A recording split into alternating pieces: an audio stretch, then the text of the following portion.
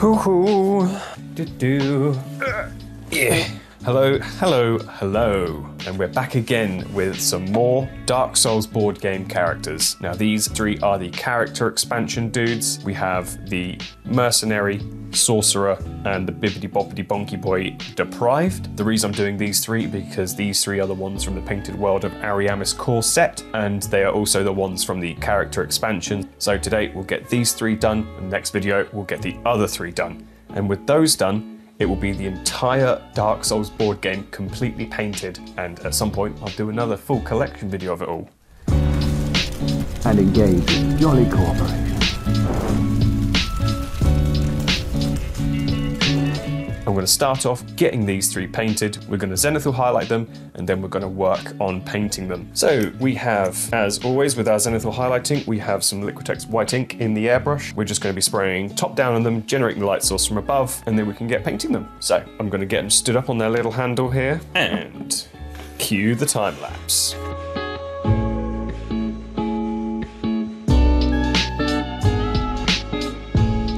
I'm going to start with the naked chap. Straightforward, we're going to go with some Guilliman Flesh contrast paint to base the skin. Get a good first coating of that. And once this contrast has been applied, we can go over it once it's dried and add highlights and shadows, all of that good stuff. But for now, one layer of contrast to get things kick-started on this guy. Now, there's no actual right way or wrong way to paint these fellas, because obviously in your class and character customization, you can make them any way you like. I'm just doing a generic way of painting them. There we are. There's our coating of Guilliman Flesh contrast, quite thin. And that's fine because we can use it as our base to build up our colours onto. Next up, I'm going to move on to the shield and the club. I'm going to go with the snakebite leather contrast. It'll generate a nice woody tone. So far, pretty quick, pretty easy. Next, we've got his loincloth, and I'm going to base that with another contrast, with some skeleton horde contrast. Good for these sort of like material wrap kind of things. So just another thin layer of this contrast on the loincloth. Right, there's our quick base of everything. And I'm just going to do last base, which will be the hair, and I'll base it with some Garagax Sewer, kind of a nice darky kind of brown. Right, that's a generic basing of everything on this character. So for the skin highlighting, I'm going to be using three different colours, which will be Night Quester Flesh, which I will use as our shadows. I'm going to use Cadian Flesh Tone, which will be the sort of main mid-tone colour, and I'm also going to be using Kislev Flesh, which will be our highlight flesh tone colour. I'm going to take our Night Quester Flesh, and I'll use this to start mapping out parts of shade left behind from the zenithal highlight, and the contrast mix. So all the darkest shadow areas will be covered with a layer of this Night Quester Flesh. And once the shadows have been mapped out, we can map out the highlights. Right, there's our shadows added in with the Night Quester Flesh. I'm going to pop him back on his little handle, which will make things a little bit easier for me, I reckon. Right, with the Night Quester Flesh done, I'm going to map out my highlights before I do my midtones. I'm now going to move up into my Cadian Flesh Tone. I'm going to start adding in my brighter tones to higher up areas on the skin.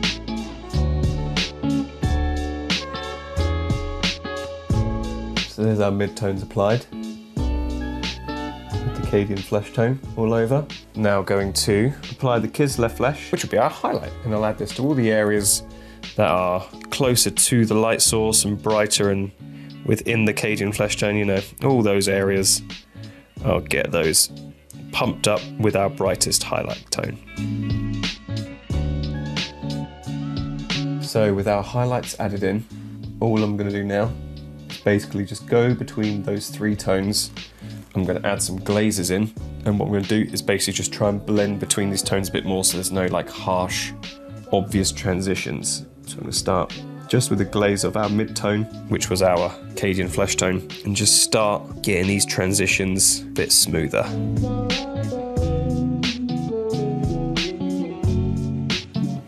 There we are, with our glazes applied. Next thing, I'm gonna get some Abaddon Black. I'm just gonna paint these eyes in. There's not a whole lot of detail on this Deprived's face, which is a little bit of a letdown in terms of model quality. You work with what you got. So that's the skin done and based. Now I'm going to move on to the loincloth colouring. I'm going to highlight it with some Xandri dust, and I'm also going to paint the rope going over his shoulder with the Xandri dust as well. Also going to use the Xandri dust just to add some like scratches onto the shield. And do the same on the club. I'm going to add in some colour on his hair with some Mournfang brown and just add like little streaks.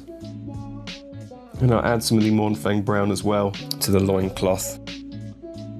Right, and now I'm going to do an extremely thin wash of Reikland Flesh Shade over this fella. Use this wash just to help tie colours together a tad. And I'm going to grab my Flesh Tearer's Red Contrast. Because he's a Deprived, I kind of want a bit of blood splatter on this fella. Basically flick blood at this guy. Here we go. Our little blood-covered Deprived. Oh. Almost forgot the little metal parts that are on his shield. Just going to do a very thin layer of this Iron Breakers. There's our little blood-soaked Deprived. Now we can move on to the next one. So I have here my Sorcerer, which will be the next one to do. And for his white coat, I have some new contrast paint that I'm wanting to try out. And it's this, which is the Apothecary White contrast paint. So I have no idea how this is going to react with our coat, but you know, there's only one way to find out. I'm going to get a layer of this contrast all over the coat. I think that's quite a cool contrast, you know. It's not exactly like white, but it's like a nice sort of off-white, greyish. Yeah, it works quite nicely with the Zenithal highlight, I reckon. So that's going to take a little hot sec to dry. So whilst it's drying, we can move on to some other parts. So let's base the staff while we're here, and we'll base that with some snakebite leather contrast. It's a nice wooden little wand, or catalyst as I should call it. So I'm going to move on to the shield. I'm not going to use metallics for it, I'm going to try to use some acrylics. So I'm going to use some Ishin Grey for the main sort of tone, Corax White for the highlights, Abaddon Black for the shadows. So thin layer all over the shield with some Ishin Grey. I'm going to load up the Corax White and just kind of create kind of this sort of like bouncing sort of coming out from the center of the shield. And I'm just going to blend those together.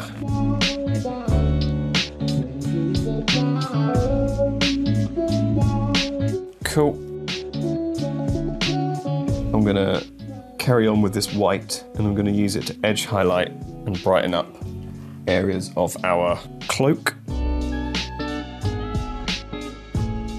So we have some clothing underneath to paint, and I'm going to grab some more of my snakebite leather. And this little scarf here, get a coating of that on there. And the leggings and trousers and the boots as well can have some snakebite leather on them as well. And also the little belt going around the waist. And the inner garments, I guess, like the top underneath the coat, is a bit blue. I'm going to use some slightly darker blue, and it's going to be this Leviathan blue. Okay, so I'm going to highlight the brown parts with a bit of Xandri dust.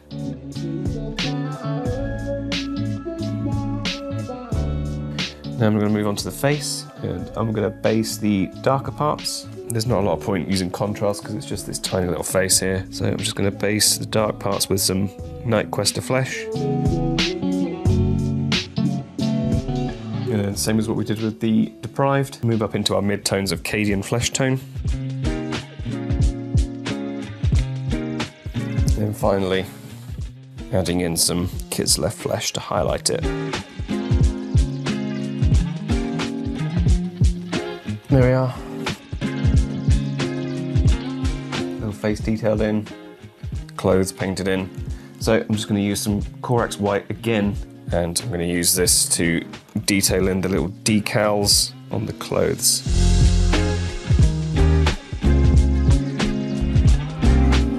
There's our little Sorcerer. Pretty cool. Pretty cool looking little fella. So we can put him to one side with our Deprived, and we can move on to the last one, which will be our Mercenary. And for him, I'm going to start off by basing the shield with some snakebite leather. Now I'm going to do some snakebite leather on his boots. Now the head wraps and the sort of like skirt area, I guess, I'm just going to do with some skeleton horde contrast.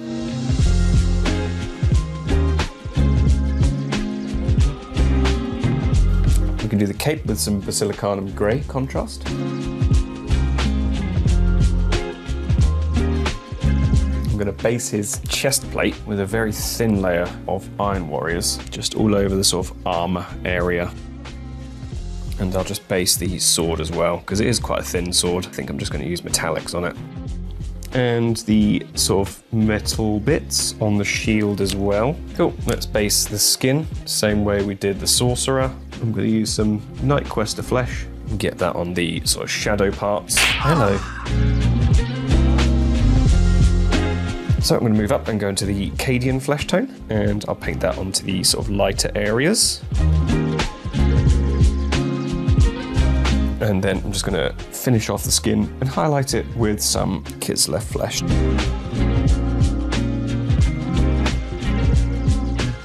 The skin's been applied, and what I'm going to do now, I'm going to go over the sort of like details over the armor on the breastplate, which is like some sort of like straps and things. So I'm going to do that, and I'm going to base it with some Rhinoxide.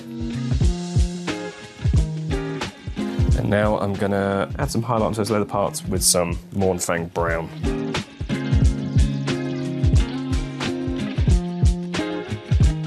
Okie dokie. Now I'm going to take some washes of Abaddon Black, and I'm just going to use that to go around the model, just to beef up some shadows and up some contrast in areas. So parts of the shield around the edges, thinking that it'll be lighter in the middle. Just going to use this black wash and kind of blend it into the colour, like so. Got that kind of contrast on that shield now. And I'll just kind of follow suit with that across the body. Cool. So I've black washed around the body, and what I'm going to do now is use some Sandry dust just to brighten up parts of this sort of shawl and wraps.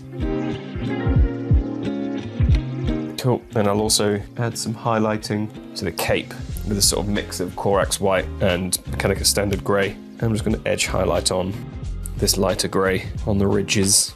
And then I'm just going to go over that and edge highlight with some pure Corax white. Okay, so I've highlighted areas around with some edge highlighting on this dude. I think what I want to do, now I did some blood splatters on the Deprived. I didn't do anything with the Sorcerer, but because this is a Mercenary, I think I'm going to add some sort of battling scars or something, you know? Mementos of battle, we'll call them. So I'm going to drop some coagulated blood in, and just with a sort of fraying brush, I'm just going to kind of dab on, build up some blood on this model. Maybe kind of like the tips of the cape. Sort of around the sort of wraps at the front, and a tiny little dab of it on the face, as if he's just, you know, slaughtered something. And then we'll build some up the weapon, onto the hands, maybe on the front of the boot. Just kind of speckle it and stipple it around. This is a blood-soaked Mercenary, like so. Yeah, you know. Right. Well, that will about do it for these three. So there we are. There's the three from the Painted World of Ariamis core set. Also the character expansion people. We have our Deprived. We have our Sorcerer. And we have the one we just did, which would be the Blood-Soaked Mercenary.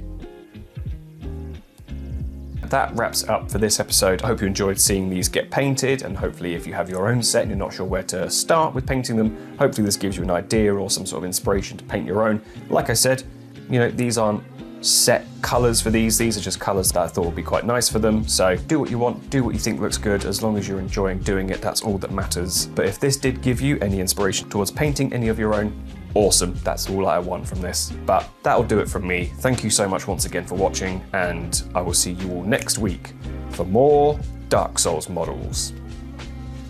Peace out. Yes, thank you ever so much everyone for joining me once again for another Dark Souls board game painting video. We are edging ever nearer to finishing the entire board game collection, and that means another updated collection video. But until then, thank you for joining me. Peace out, gang, and don't you dare go hollow.